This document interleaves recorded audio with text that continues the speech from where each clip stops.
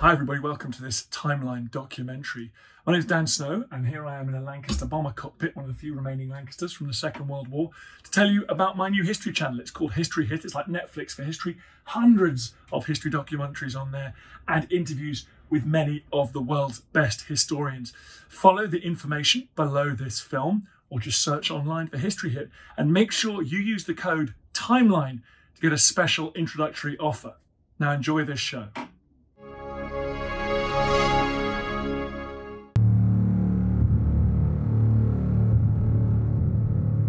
In 26 AD, a soldier called Pontius Pilate was sent to Judea to impose order on a troublesome Roman province. He policed a volatile people for 10 years, suppressing uprisings and crushing riots.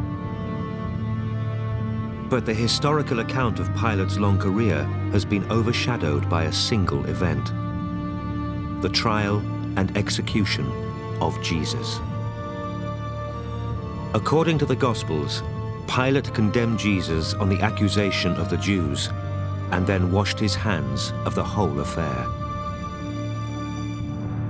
But this version of the trial ignores the realities of Roman rule in Judea, turning a blind eye to Pilate's own motives for disposing of Jesus. Does the gospel truth miscast Pilate as a weak ruler? In Greek and Roman sources, Pilate comes across quite differently. He's brutal, he's tough, he's efficient. He controlled a very difficult province for 10 years, a long spell as a provincial governor. He was a good Roman administrator.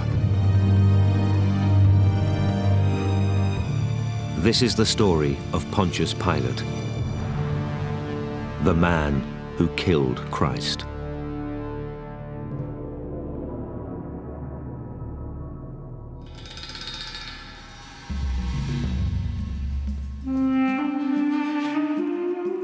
Jerusalem, crucible of world faiths, but a city cursed by a weight of religious enmity.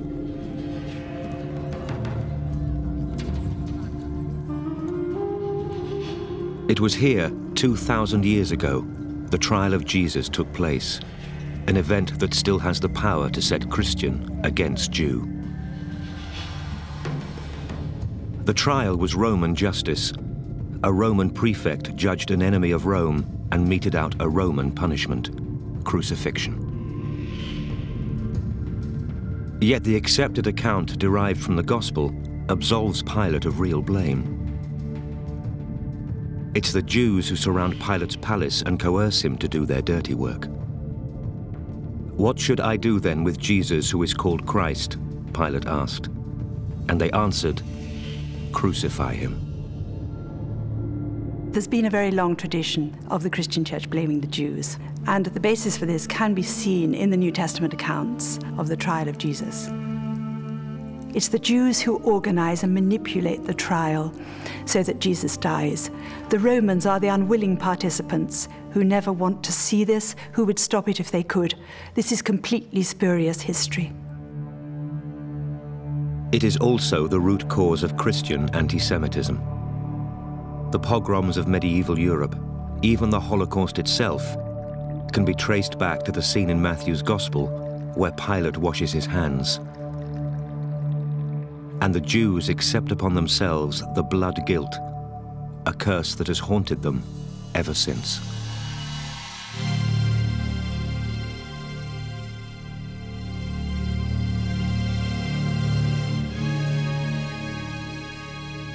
The picture of the Jews as responsible for the death of Jesus fuels the imagination of Christian writers from early on. And by late antiquity, medieval times, and well into the modern era, it poisons the minds of ordinary people who see in their Jewish neighbors, so many centuries afterwards, the killers of Jesus in first century Jerusalem. Pontius Pilate is the man at the heart of this controversy. The idea of blood guilt depends on Pilate bending under Jewish pressure. But the Romans had reasons of their own for killing Jesus. His trial was just one in a line of incidents in which a volatile people were put in their place by a harsh, no-nonsense prefect.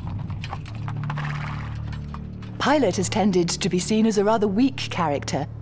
In actual fact, though, Pilate was really quite different. What we know about him from outside sources shows a competent, strong governor, not at all the weak character of the Gospels. The Roman historian Tacitus wrote, "The Romans make a desert and they call it peace." After 20 years as a Roman province, by 26 AD, Judea was still in a brutal stage of colonization. Tax rebellions had plagued the lives of Pilate's predecessors. A generation later, Judea would erupt in open revolt. Pilate arrived here with the job of securing a Roman peace. Judea was a pretty important place strategically. It was on the western edge of a very unsettled area, what we would now consider the Middle East. And so the men who were sent there from Rome tended to be soldiers first and diplomats second. If you look at the other governors of Judea, if you look particularly at those who preceded Pilate, they were a pretty violent bunch. We, after all, have only 3 crucifixions to attribute to Pilate, but Governor Gratus, who went there before him, crucified 200 at least. They were quite nasty men, most of them.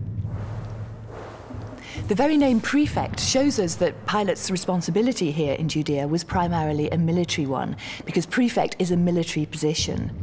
And most of the people would probably have had a military background. They would have been men who'd perhaps served in the armies in Germany, perhaps, or in the East. The emperor would have got to know about them, heard about their military successes, and thought that they would be useful in a province.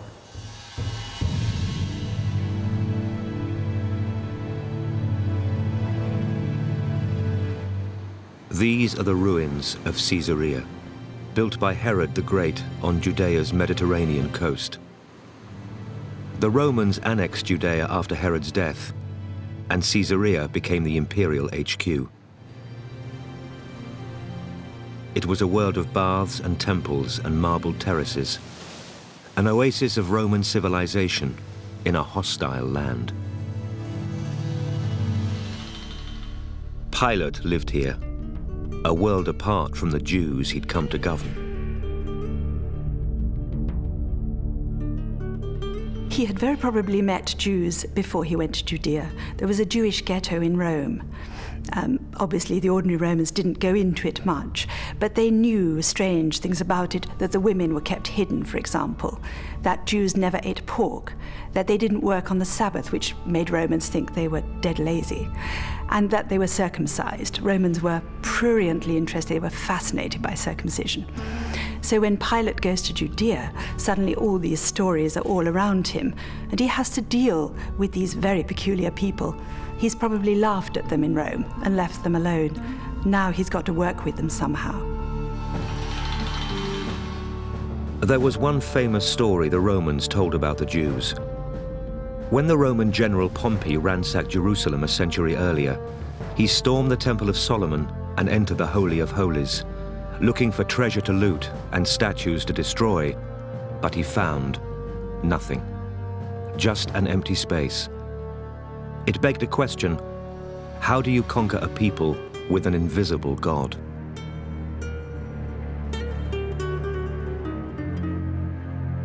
Religion was a central part of Roman life, and as prefect of Judea, Pilate was high priest of the Roman state church, a devout faith that informed his thoughts and actions. There's a crucial nexus between religion and power in the Roman mindset. The reason the Romans keep winning is that they are such a religious, such a pious people. And the fact that they keep winning proves that God rewards their piety.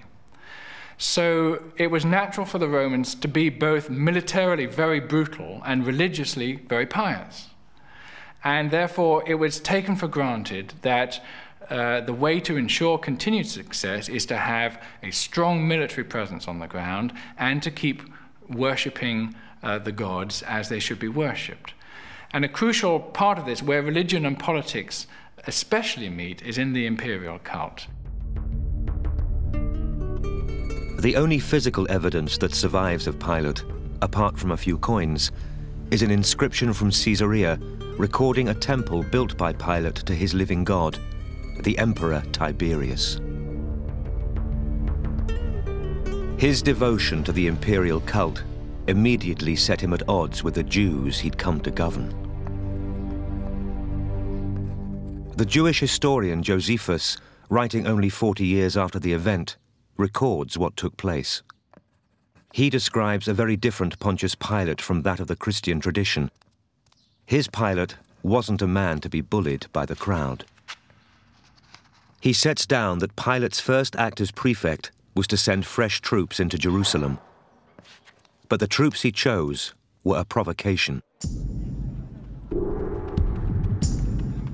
Their standards carried the images of the Emperor Tiberius, flouting both the first and the second commandments. Thou shalt have no other gods before me. Thou shalt not make unto thee any graven image. The incident of the standards is a direct result of his wish to impose himself on Judea. There is a feeling in Pilate's mind that he's got to make a very strong statement right at the beginning, that he wishes to Romanize Judea, that he wishes to bring it under Rome in no uncertain terms. And to do this, the first thing he does is to take the Roman standards with the image of Tiberius on them right into Jerusalem, which had never been done before. Josephus describes the outrage caused by this insult to the law of Moses. Word spread from Jerusalem to the countryside, and a crowd of hostile Jews marched to Caesarea to protest against this assault on Jewish custom. It was a face-off between two worldviews, and for 6 days the protest continued, the Jews surrounding Pilate's palace.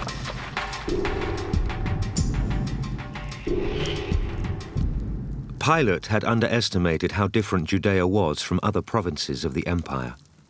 Elsewhere, the emperor was worshipped alongside local gods, but the Jews would worship none but their own one God. For Pilate, to back down would be an insult to the emperor himself. Pilate, a soldier first, a diplomat second, staged a confrontation. He summoned the crowd to a stadium and sat on a dais above them, as if to answer their petitions. Instead, on his signal, troops surrounded the Jews in an act of blatant intimidation.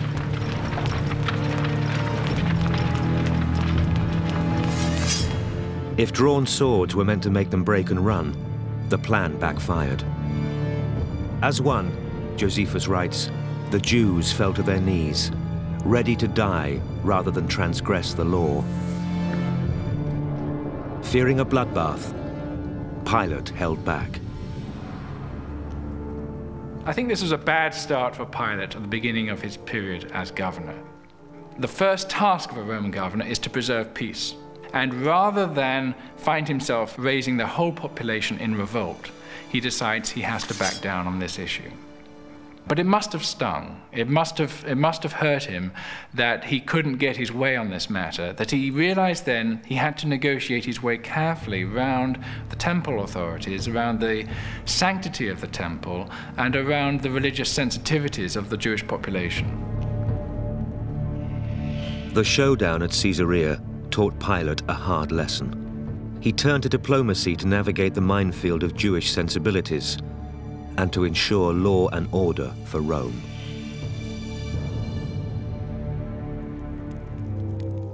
In 29 AD, Judea was a nation craving liberation, fulfillment of the ancient Jewish prophecy of freedom under God's rule. The Jews had a very long tradition of enslavement to foreign powers. The exile in Egypt, liberated by Moses. Captivity in Babylon, subjugation to the Persians, domination by the Greek rulers of the Seleucid Empire. This sequence of foreign domination stimulated the Jews to believe in themselves as a special nation, to believe in the imminent arrival of a liberator, a deliverer, a Messiah, who would overthrow the foreigners and give the Jews back the land of milk and honey, which they had been promised when in Egypt. North of Judea was the Galilee, a province so seditious the very word Galilean was synonymous with troublemaker. Here a rabbi had appeared, who'd soon fall under the watchful eye of Pontius Pilate. He preached of the coming kingdom of God. He was, in his way, a revolutionary. If we mean by revolutionary someone who is specifically targeting Roman power, then I don't think Jesus is a revolutionary in that sense. If we mean by it, did Jesus expect a radical change of political circumstances? The answer, I think, is yes, because he's talking about the coming of the kingdom of God. And the coming of the kingdom of God is going to completely reorder power relations. That will affect everybody, from the Roman governor down to the lowest person in the street. The people who followed Jesus, I believe, had a number of different expectations, and some of them would have had the simple longing to be cured as soon as it could be seen that he cured people. Some were following him as a persuasive speaker, and I think others clearly wanted political deliverance from this man, even though he was a mere man and had no army with him or anything of that sort. His very eloquence persuaded them that maybe he was the man who could deliver Judea from the Romans. In the Gospels, Pilate has a bit part in Jesus' story. In the account of Josephus, it's the other way round. Jesus wasn't the first so-called Messiah. Josephus lists several men before him who'd focused Jewish hopes. A slave called Simon, Athronges the shepherd, Judas the Galilean, John the Baptist. Each had challenged the ruling elite and been disposed of, killed either by the Romans or their Herodian allies. The Galilee in Pilate's time was a client kingdom of Rome. Responsibility for keeping order there was delegated to the second son of Herod the Great, Herod Antipas. Luke records there was no love lost between Pilate and Herod, though no reasons given for the acrimony. Pilate expected Herod to deal with local troublemakers, but unlike John the Baptist, Jesus avoided Herod's grasp, leaving him free to travel into Pilate's sphere of influence. 5 times he came south to Jerusalem for the feasts, and there he was most definitely Pilate's problem.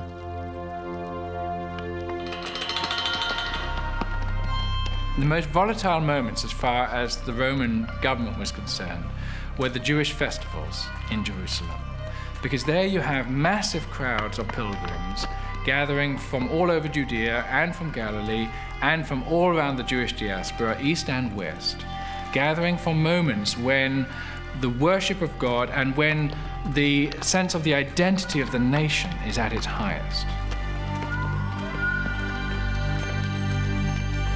Most of the Jewish festivals had historical memories of times when God acted to liberate them from pagan oppression.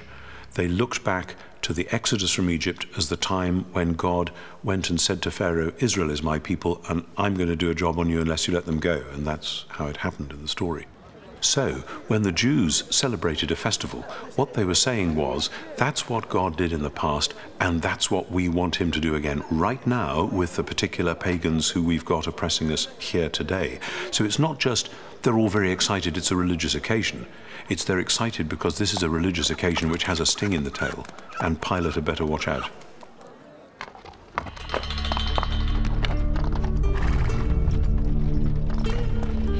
Three times a year, Pilate came to Jerusalem specifically to manage the volatile feast days. He brought fresh troops to bolster the Jerusalem garrison. He was bringing in troops precisely to make sure that law and order was maintained and that there was no rioting. And yet, ironically, the very presence of these troops in Jerusalem, in the crowded city, meant that rioting and disorder was actually much more likely. Josephus describes the hostility Pilate faced on these peacekeeping trips to Jerusalem.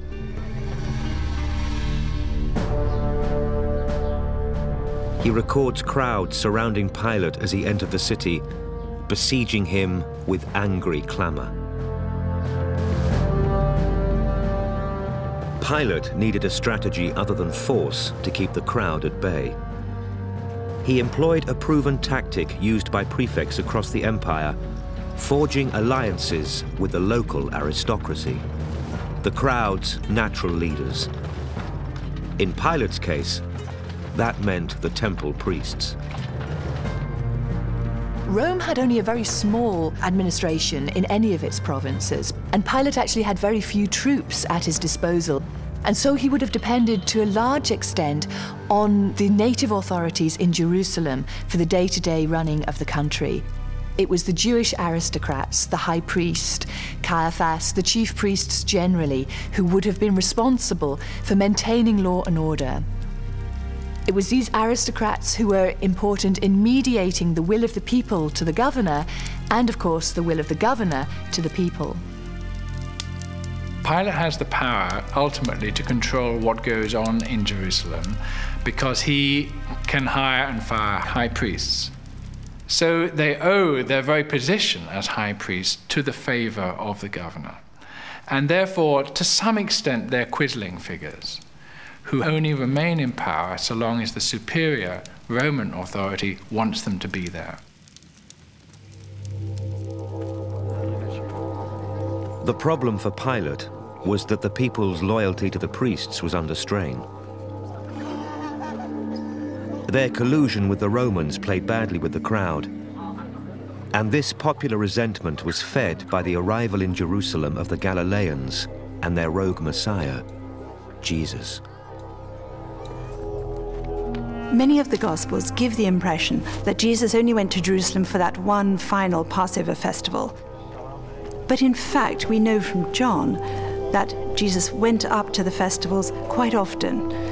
And this is extremely exciting because we have on the one hand the ancient sources that show this wildly unpredictable, dangerous city. On the other hand, we have the Gospels saying Jesus was there, whipping up the crowd or doing his part to make them even more excited, adding to the difficulties and tensions of the whole place. I suspect the Romans were pretty puzzled about Jesus. They would have had quite good records. We know that Roman governors had spy networks and they kept information on potential troublemakers. They were pretty efficient at that sort of thing. And so the Romans are thinking to themselves when they get these reports about Jesus, who is he? What's he up to? What's his game? And it doesn't fit any of the normal models. They will have seen him as a potential threat because anyone who's gathering crowds is a threat. Anyone who is talking about God's kingdom is a threat. Anyone who knows anything about first century Judaism knows that kingdom of God talk means we want God to be king, not Herod, not Caesar, etc. Nevertheless, he wasn't doing the sort of things that you might have expected a kingdom of God movement to be doing. So I suspect they saw him as a potential enemy, but weren't actually quite sure how that was going to play out. Jesus never preached directly against the Romans. When it came to Pilate's allies in the temple, it was another matter. He attacked the priests as hypocrites and stirred up the crowd, challenging the supremacy of this Jewish elite. As far as we can tell, Jesus' attitude to the temple is that it was a wonderful central institution put there by God for Israel to come and worship and know God, but that now it was being made redundant. And as a sign of that redundancy, the present corruption of the priests and their eagerness for money and so on was just a symptom of something much deeper. Because Jesus was going around Galilee and Judea acting as if he were the temple in person. I mean, it's bizarre to say that. But when he says out there on the street, "My child, your sins are forgiven," everybody would think, you normally have to go to the temple to do that stuff. It's like a private individual approaching you on the street and offering to issue you a passport or a driving license. And it's not, does he think he's God? It's more, he is acting as if he is the place where and the means by which Israel's God is doing what he normally does in the temple. And that means that when he comes to Jerusalem, the place simply isn't big enough for both of them. Blasphemy! Blasphemy! Blasphemy! The Gospel of John describes a scene in which outraged priests attack Jesus for his presumption and urge the crowd to stone him. It was Pilate's job to police this kind of incident and take action against anyone who threatened the status quo.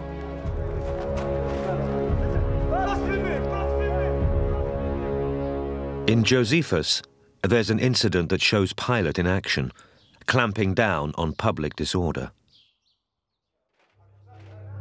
Pilate had used temple funds to build an aqueduct. The crowd was angry at this deal between Pilate and the temple elite and surrounded the prefect's palace. With the priests compromised, it was up to Pilate to keep order. He did so brutally. It's a far cry from the Pilate of the Gospels. He gave instructions for soldiers to dress as civilians disguised in Jewish robes. Instead of swords, they carried wooden clubs. Outside, the anger of the crowd had turned to riot. In Josephus's phrase, a full torrent of abuse. Pilate gave the signal. His undercover troops moved in, isolating the troublemakers, clubbing some, arresting others. The Jews, Josephus says, caught unarmed by this prepared attack, withdrew, and thus the uprising ended.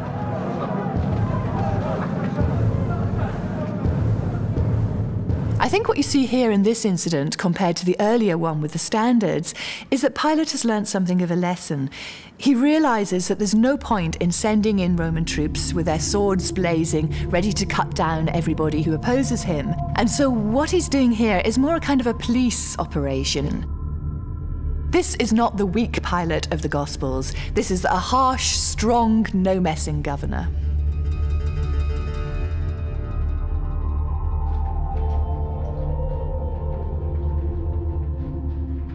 The Gospels make no direct mention of the aqueduct riot. But there are cryptic clues hinting at these events. Luke talks of the Galileans whose blood Pilate mixed with their sacrifices. And then there's Barabbas, the man who later in the trial of Christ, Pilate would offer to the crowd in a Passover amnesty. All we know of Barabbas is that, in Mark's words, he'd killed someone in the uprising. There's no doubting the violence of Roman rule in Judea, nor Pilate's readiness to be its brutal agent. Another holy festival had reached a bloody conclusion. At Passover, pilgrims would again come to Jerusalem, and Pilate would again have to exert his power. This time, the victim would be Jesus. There's only a short account of the Jesus affair in the pages of Josephus. He describes Jesus as a doer of startling deeds, a teacher of the people, condemned by Pilate to the cross. Josephus describes how, after Jesus' death, those that had loved him previously did not cease to do so, and up until this day, the tribe of Christians has not died out. He was writing 40 years after Jesus' death, at the same time the first Gospels were being compiled. They record the memories of men and women who'd followed Jesus, and describe in detail the events of 1 week in the prefecture of Pontius Pilate.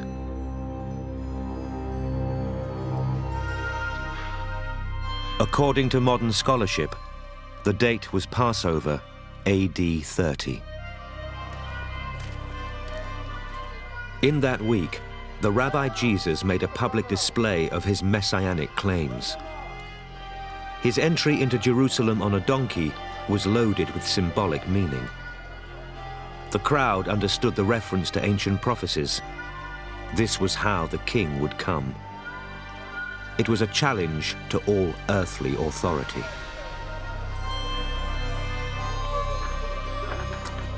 Next, Jesus moved to the temple, the seat of Pilate's Jewish allies. Here, he hit out against the money changers. These men were fulfilling a religious function, changing impure pagan coins, and by attacking them, Jesus attacked the temple itself. It is written! My house will be a house of prayer, but you have turned it into a den of robbers! This is an acted parable of judgment, of destruction. It's not a way of saying, there's too much commercialization here, we need to clean the place up. It's not a way of saying, we need to think about the meaning of the sacrificial system and do it with more integrity. It's a way of saying, this whole show is finished. If the commotion in the temple forecourt had been kept out of sight of the Romans, this might have remained a purely Jewish affair. But the Antonia fortress overlooked the temple, and for the priests, that posed a problem. They wanted their ally Pilate to deal with Jesus, but it would have to be on their terms. If word reached Pilate of this disturbance, and he reacted hastily, sending in the troops, the consequence would be disastrous. If pagan soldiers had come into the temple, that would have destroyed the whole purity system that was so vitally important to the temple, and it would have effectively made the whole feast, the whole cultic activity, null and void. To worship the one true God was the duty of the chosen people, not just for Israel, but for all mankind. Any disruption of this ancient ritual would upset the balance between God and man and have cosmic implications. Jesus was offering an alternative path to God, and this blasphemy threatened the smooth running of the Passover. It was vital Jesus be dealt with at the earliest opportunity, but outside the temple perimeter. According to Josephus, Pilate condemned Jesus because of an accusation made by the leading men amongst us. And there's no doubt the temple aristocracy played their part in Jesus' death. But over centuries of Christian tradition, that fact has become dangerously blurred, with all Jews damned by the actions of the temple elite. What we have to remember about the Gospel accounts is that they emerge from a Jewish world. The Gospel writers were Jews. When they wrote about the bitter conflict between the followers of Jesus and those who they believed had condemned Jesus to death, they wrote as Jews in conflict with other Jews. When the Gospels were read later by people who were not Jews, who did not understand inner Jewish controversies, the Jews were read as a very alien group, very other, and the Gospel's hostility towards the Jewish authorities is read as hostility towards all Jews of all times. At some point, an agreement was reached between Pilate and the priests, and plans made for Jesus to be arrested at night, away from the temple and out of sight of the crowd. Pilate's motives are clear. Jesus was a troublemaker who undermined his temple allies and threatened the peace of the Passover. But most of all, it was the title Messiah that provoked Pilate. Messiah, the Anointed One, Jesus, the King of the Jews. It was a direct challenge. When he was crucified, there was a placard over Jesus' head saying, "The King of the Jews." That seems to have been the charge on which he was presented to Pilate, that this man is making himself out to be the King of the Jews. And that is a title that Pilate would instantly recognize as a political claim which directly challenges Pilate's own and Roman rule in the nation. Pilate perhaps saw this as an opportunity to make it as clear as possible and as public as possible that Roman rule would not tolerate anybody claiming to be the King of the Jews. That night in Gethsemane, the temple guard did not act on their own. John's Gospel records the presence of a speira of soldiers. The Greek word means cohort, 500 Roman troops. Maybe it's an exaggeration, but it fits the picture of Pilate drawn by Josephus, the military prefect determined to clamp down on civil disorder. The next day, Pilate would try Jesus and execute him under Roman law, making Jesus an example to all those who question the authority of Rome.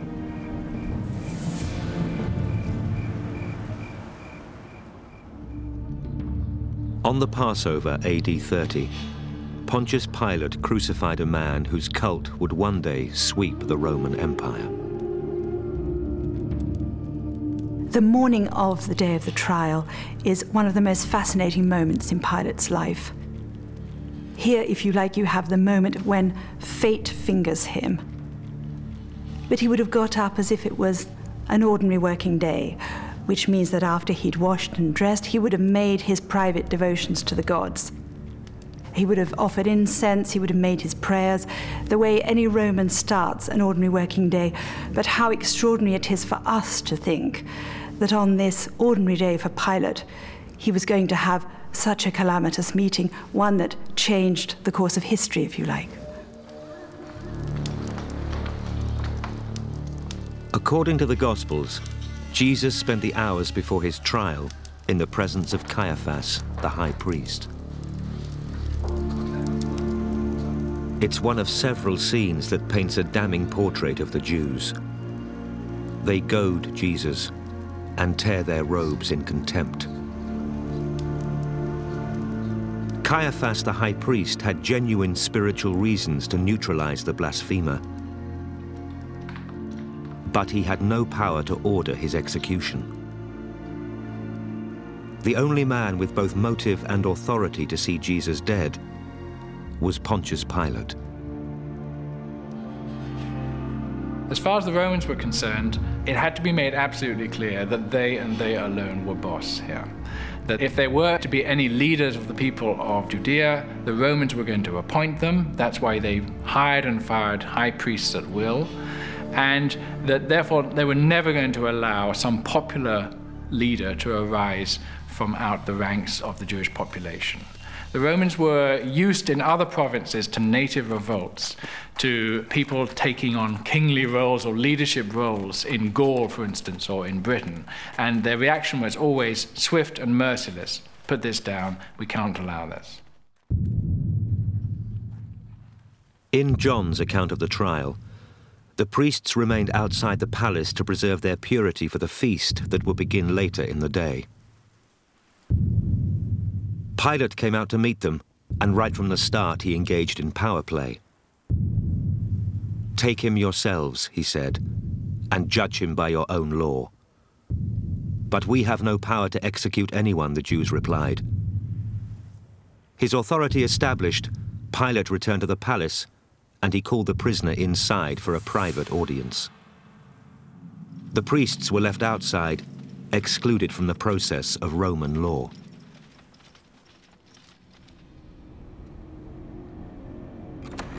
When Pilate calls Jesus to him, you have the extraordinary moment of a Roman governor and Jesus, face to face.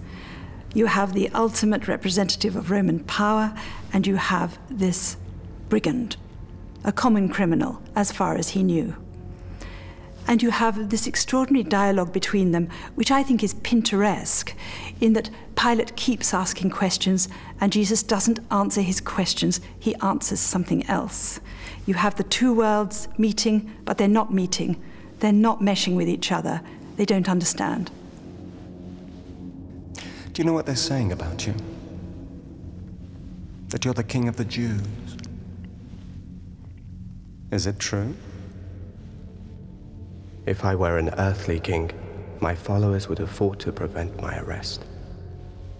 My kingdom is not of this world. So you are a king? This is why I was born. This is why I came into the world. To testify to the truth. What is truth?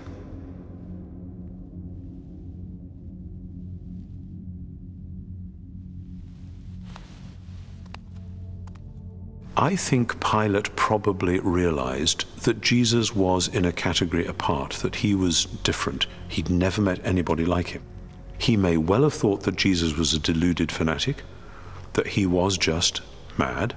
There were other mad people around who did silly things. Maybe Jesus was another one.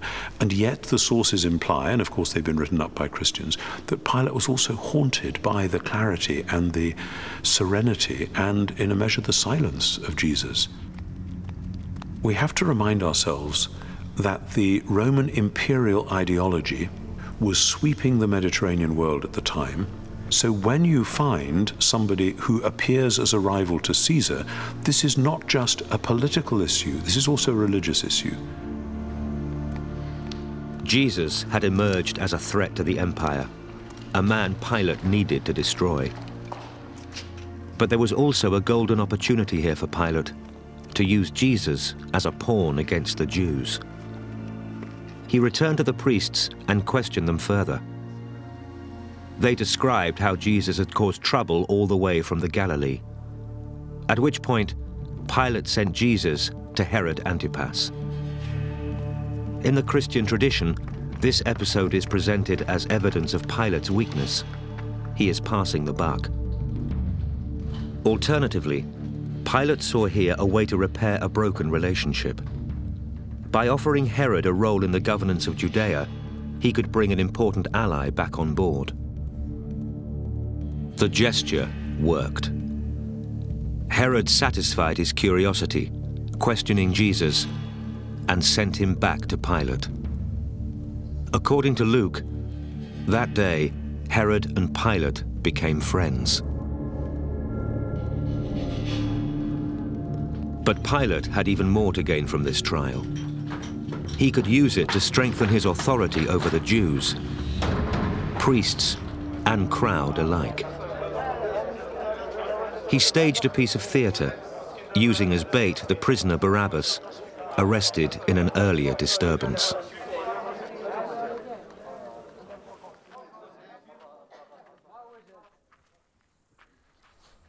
It is your custom for me to release to you one prisoner at the time of Passover.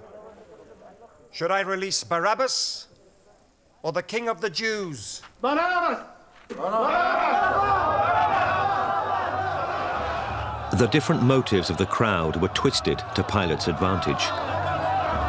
The priests would call his way, as would devout Jews, swayed by the priest's opinion. Others would see in Barabbas a man worth saving, a more active freedom fighter than Jesus ever was.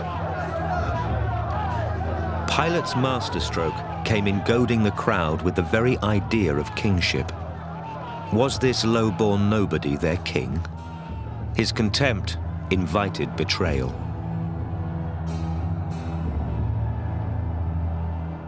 Pilate recognizes here a chance to establish as clearly as can possibly be established that the Jewish people do not have and will never have somebody they recognize as King of the Jews. So he keeps coming back to them and saying, what do you want me to do with the King of the Jews? And they say, crucify him. What shall I do with the King of the Jews? And every time he uses that title, and every time they reply, crucify him, he's forcing them to concede that they do not have ultimate power, that no king of the Jews can arise here, that, as they put it in the gospel account, we have no king but Caesar. Shall I crucify your king?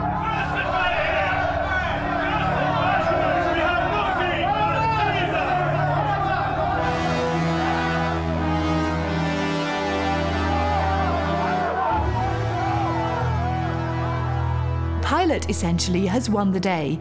Not only has he got rid of Jesus, who was a troublemaker, and he wanted to get rid of him anyway, but he's also goaded the chief priests into this terrible declaration that they have no king but Caesar. All in all, it was a good day's work for Pilate.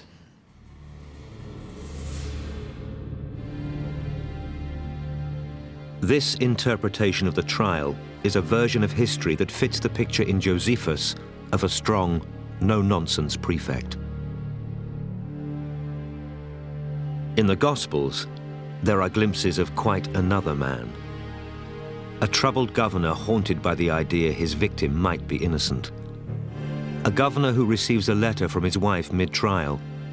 She'd had a dream about this just man. In this version of history, Pilate is the unwilling Gentile who senses the divinity of Christ and is bullied by the Jews into ordering his death.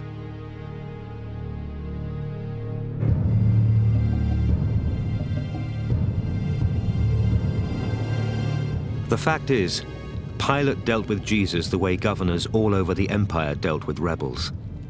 Killing the Messiah reaffirmed the authority of Rome. Jesus wasn't the first troublemaker Pilate had dealt with, nor was he the last.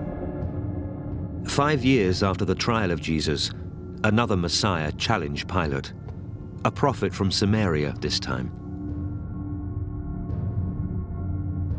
Josephus describes how Pilate sent in the troops. He had the prophet and all his followers slaughtered. That was what happened to those that defied Rome. Their kingly pretensions were mocked, and their bodies were butchered.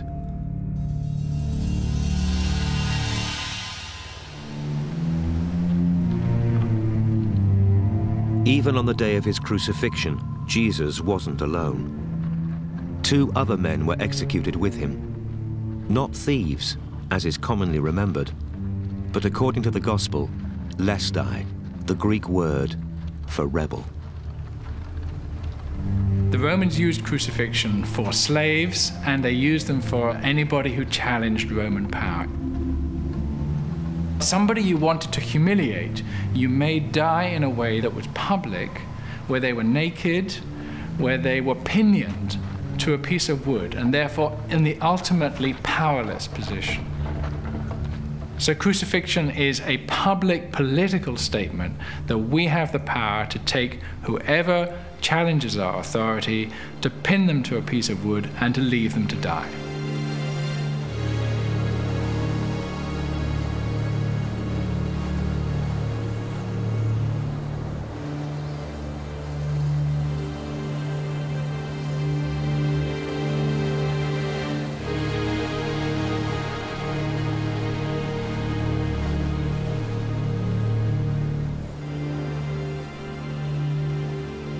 The inscription nailed to the cross was Pilate's final contemptuous gesture.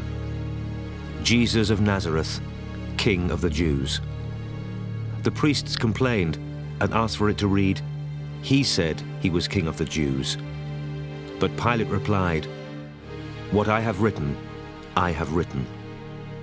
It was an insult to the whole Jewish nation.